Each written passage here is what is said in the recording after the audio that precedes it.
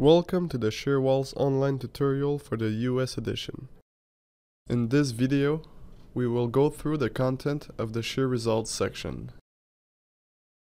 For this tutorial, we will be using the same structure from the two previous videos but with different manual loads added. The project file available in the description is saved until this point. We will now run the design and go through the results. Let's take a look at the shear results for wind design calculated with a flexible diaphragm. The most important information on this table is in the far right column, the ratio of the shear force that has been distributed to each shear wall, in this case distributed based on wind forces and a flexible diaphragm assumption and the design capacity. I'll talk about that more shortly. Notice the results are separated into two main groups: the north-south shear lines and the east-west shear lines. The shear lines within a direction are further grouped in order: shear lines 1, 2, 3 in the north-south direction, and ABC in the east-west direction, and story level. If there are multiple shear walls within a shear line, they will be presented as segment 1, 2, 3, and so on.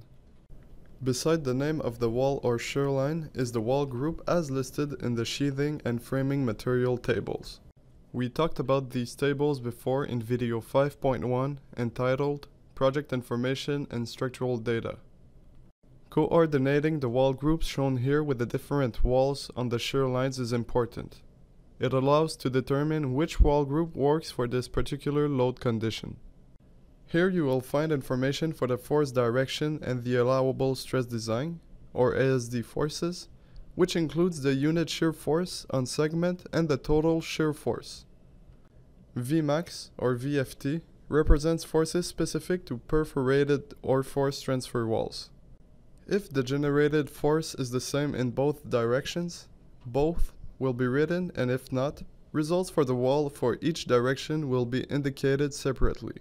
The force direction is indicated because sometimes the magnitude of the load varies based on direction. This is common when walls with multi-segments are subjected to dead loads.